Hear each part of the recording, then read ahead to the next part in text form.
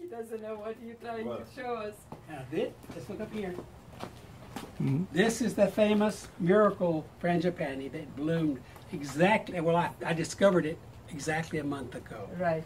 And here's the final. From a stick, it bloomed. Oh. Not in the ground, not anywhere. Oh. It's just a stick. It's blooming. And it's The blooming. final, I mean, that's the last rose of summer almost. Oh isn't it? my gosh.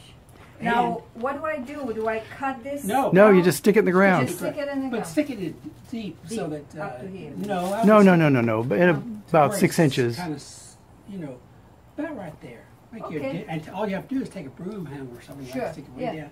Stick it in and keep it watered. Okay. Of course, just not... I will definitely do that. Okay, now then, here's one. Thank you. Take one to your Friend, my friend Nancy. And Okay. Wow. I think that was wrong. Look at this sucker right here that decided. Look at there. Wow. It hadn't bloomed, but Oh wow. It's putting out leaves. got leaves. Unbelievable. Maybe I'll take a cutting in my suitcase in Romania to take it to my mother.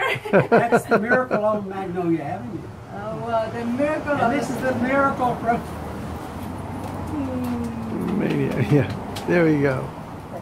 Romania. Romania. Romania, All there right, you go. it's just